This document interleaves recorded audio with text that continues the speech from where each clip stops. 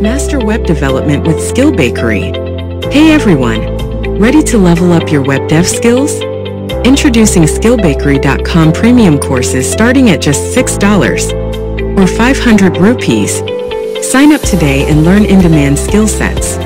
Unlock your potential today at SkillBakery.com. Hello and welcome to another exciting video. Now in this one we'll be learning how to open a GitHub draft pull request. So here you can see I have my dev branch and I have added some changes in my readme.md file.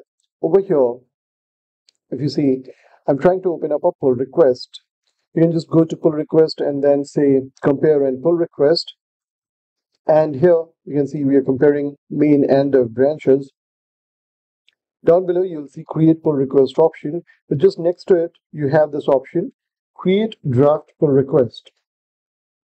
And down below it says cannot be merged until marked ready for review. So this is something like you're working on it and you're committing changes, but it's not yet ready for merge purposes. So you can create a draft pull request in such scenarios, and on clicking this, you'll notice that the request has been created, but you won't be able to merge this. So here you don't get any option. You can see that it says this pull request is still a work in progress.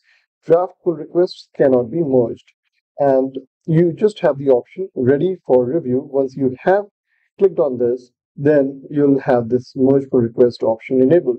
So if I now click on ready for review, you'll notice that it's now in open status, and down below you have this option merge pull request.